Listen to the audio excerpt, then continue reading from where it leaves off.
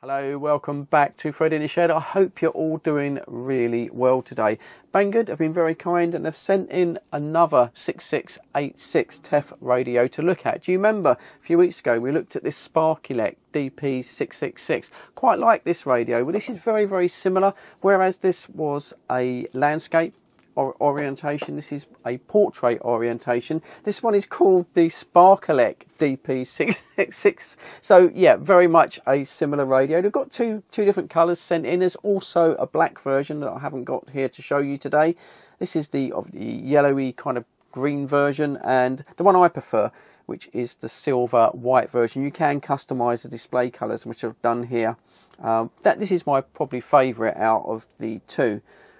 It's also a black radio as well, if you don't like these two colours.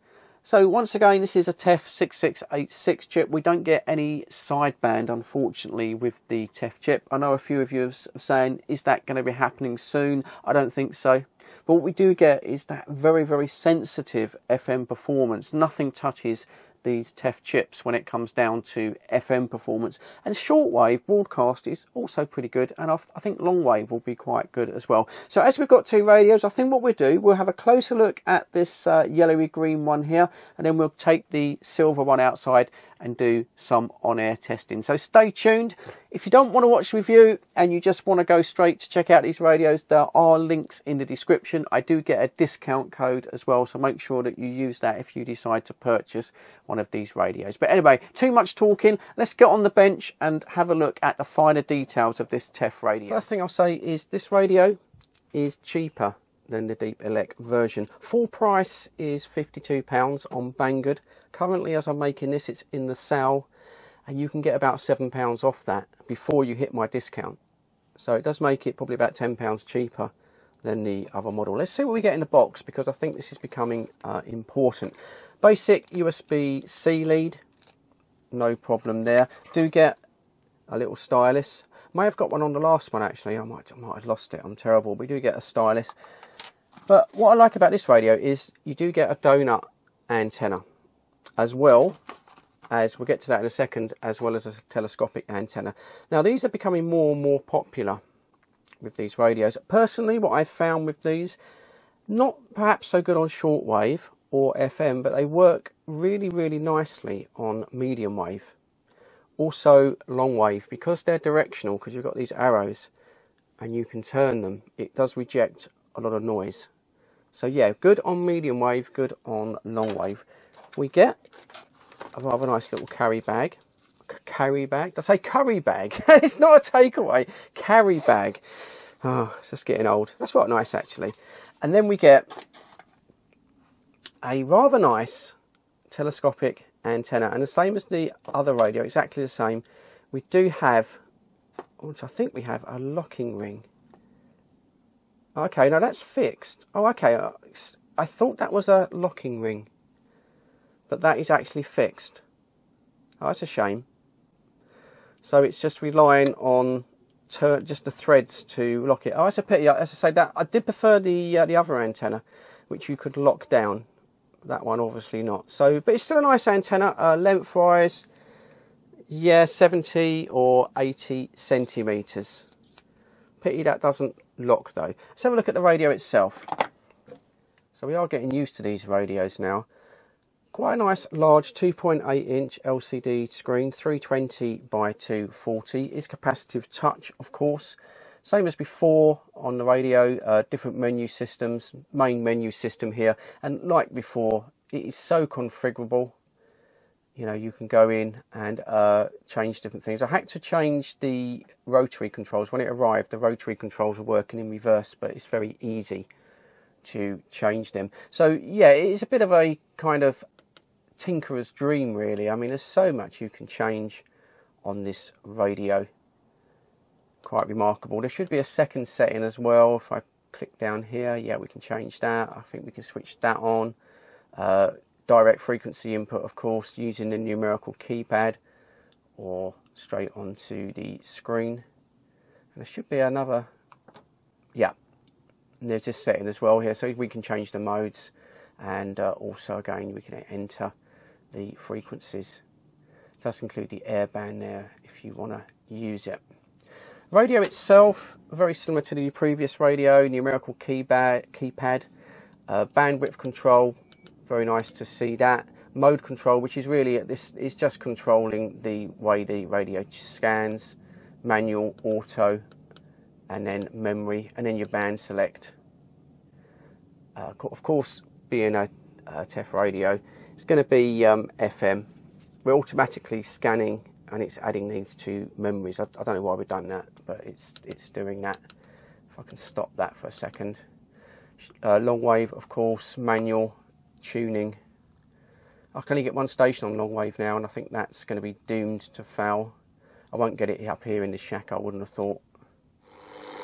Too much interference. We'll get that when we go outside.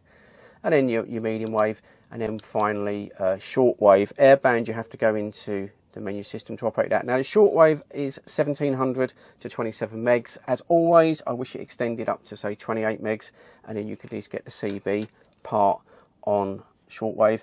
And as always, being a TEF based radio, you've not got SSB, upper and lower sideband. I know for a lot of you that's a deciding factor, but it makes up for it really with its FM performance, which is exceptionally good. Quick look around the radio itself. Other than the strange choice of colour, the case is just a plastic case. Now I'm going to have a couple of little digs at it here. It does feel, in my opinion, a very brittle plastic, and for some reason they've got these well, bits sticking out, if you like, exclusions, or whatever you want to call them. Can you see that on the top there? They're not really sticking out enough to protect the tuning pots there, but I feel that if you were to drop this, I think they would snap off, ruining the overall effect of the radio. Again, the corners on the radio, it's going to be very fragile, in my opinion. I'm not going to break it on purpose. And again, we've got the same sort of construction as the previous radio. We've got these little slots here, so it's like one of those laser cut plastic kits that you would put together, held together with some rather nice stainless steel little bolts, I suppose. On this side, as before, we've got the main on-off switch, and then we've got a power standby switch, and there's the headphone socket. There's nothing on the bottom of the radio, which is quite good because you can just stand it up on the base. I mean, in a way, maybe I prefer this upright layout of the radio. USB-C charging at 1 amp, charge light and function light, reboot switch, and then once again the squelch, if you're going to use it, is on the side there, which means that when we get to the pots, do prefer this, we have the volume and the tuning as you would expect. Very, very nice, I'm going to say very solid aluminium or aluminum knurled pots there. Feels very nice to use. They haven't skimped and put plastic pots on it. And then an SMA antenna screws in there without the locking ring, but it does feel quite firm. So yeah, overall, a very nicely laid out radio, other than the choice of colour, and maybe it could do with a little bit of protection around the sides. Tell us about when the first contact with the police came. I think that one of my friends told a group of our friends that something happened to our mate at a house party. So we've gone to the house party, beaten everyone up, but we all got in trouble for that. And it's England nil, time one. No, it was just great combination play this time from England on that far side from Lauren Head. That's where they're going to threaten. Sounds like Ojo time. Play Ojo? Great idea. Feel the fun with Play Ojo. Now feels even more daunting than before. And to be honest, Joe, I'd love to actually know, Sam, how many goals... Radio.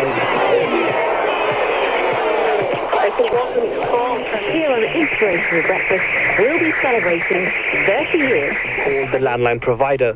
They will help make sure alarms keep working through the switchover. And to find out more, you can visit www.digitalphoneswitchover.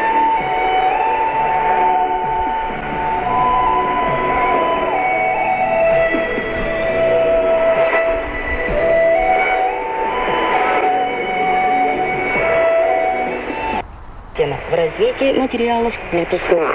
Я читал, что однажды еще.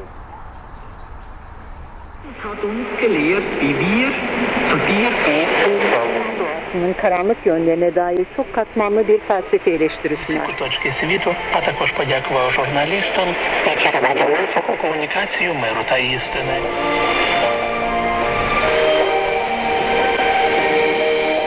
Украшали бронзовые скульптуры 12 китайских зодиакальных животных. Они были не только...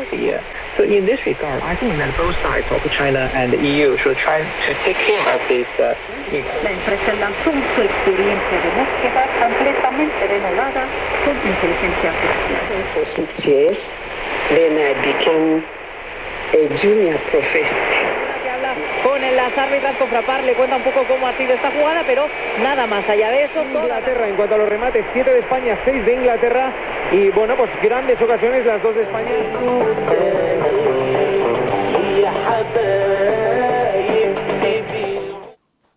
There we go then. That is the SPARKELEC DP666, a TEF 6686. So many sixes radio. What do I think? Well, I think I prefer this vertical design, to be perfectly honest. Now I've been using the radio for a few days. I also think the speaker, maybe because it's at the bottom, or it might be slightly better quality than the DP666. I do think the speaker is slightly better. It's a little bit more bassy, I do think. Very nice and clear.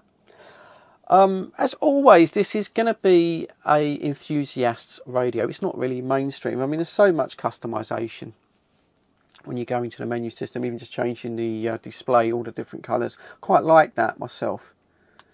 Did have just a couple of strange issues with both radios, to be honest. The yellow one developed a bit of a sound issue. Sometimes the sound come and went. You had to switch it off, switch it back on again. And then the white one, every now and then you just had to switch it on and off a couple of times before it decided to boot. Once it booted, it's absolutely fine. So it might be something, it might be nothing. But overall, thought it worked really, really well. Picked up shortwave pretty decently. Picked up long wave as well, which is there's only one station left now, but did that quite well. And of course, these radios absolutely excel on FM. I get so many different FM stations just using the whip antenna that I don't hear on any other radio. So there it is. These came in from Banggood, so thank you very much for them. As I say, it's about 10 to 15% cheaper than that DP666 version that we looked at, and that's always good. Plus, there will be a discount code in the description. So if you do decide to purchase one of these, make sure to use my link and the discount code. Save yourself a few quid. And that's always a good thing. But that's it, the end of the video. I'd just like to say thank you for tuning in to Fred in the Shed. I do appreciate you dropping by. I do appreciate your view time. Please, please, please look after each other for me. Stay safe, of course. And yeah, I'll catch you on the next video. Cheers, guys. Fred's in the shed where the magic unfolds. Fred in the shed with his trusty CB. He's a friend to the lonely on a frequency.